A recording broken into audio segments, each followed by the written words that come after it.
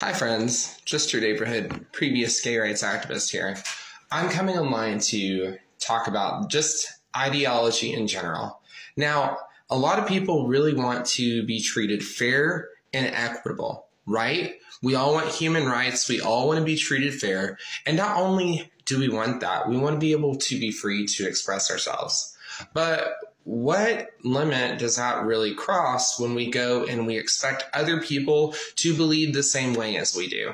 So, for example, if I were to bring up several different things about morality and ethics, and I talk about a few things which I don't believe, but I'll use as an example: wiping out children, burning down villages, destroying all books.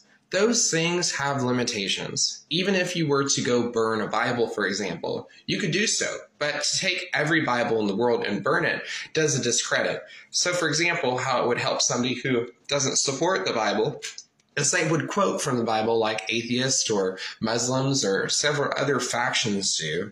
And it actually is used to prove their point. So in light of that, we do have limitations as people. Now, if I'm going to talk about the trans movement, we can talk about a couple different things. I'm going to bring up the nation of Uganda for just a second.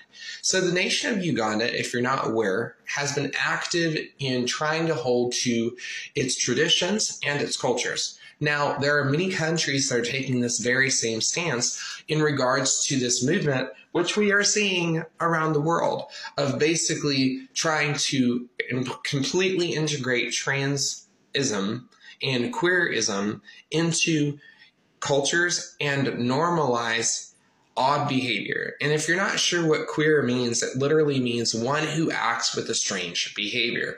Now, if you go to the Psychological Association website, I believe, it says that this is a slur or a slogan that's been chanted, but actually is a word that predates to the 1500s. That literally means anyone who acts strange. So to normalize strange behavior and to sit there and accept it as what everybody needs to embrace, I think is a little bit intolerant. Now, should there be a place? Perhaps. Maybe you can have a business and maybe people can go to that business, or maybe there are places or residencies that are not in the general public, such as strip joints are an example of that.